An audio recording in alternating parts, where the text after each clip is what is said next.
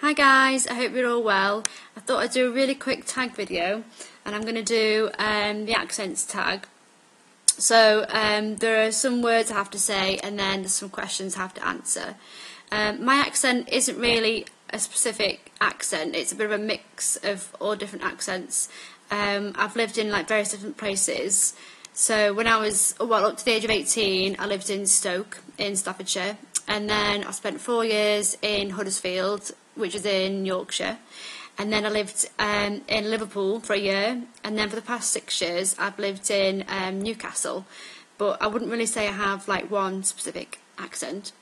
So these are the words: garage, herb, schedule, figure, jaguar, lieutenant, water, advertisement, vase, route, ballet, tomato, leisure, address, 8, boy, aluminium, aunt, wash, oil, theatre, iron, salmon, caramel, fire, shore, data, ruin, crayon, toilet, New Orleans, pecan, both, again, probably, spitting image, Alabama, lawyer, coupon, mayonnaise, syrup, pyjamas, and court.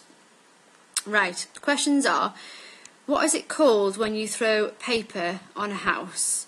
I've absolutely no idea. I would call it a waste of paper. What is the bug called?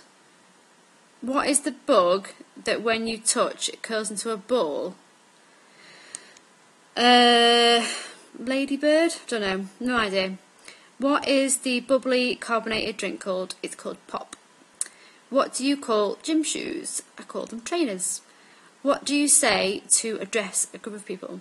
Well, if you're from Newcastle, you would say Arit.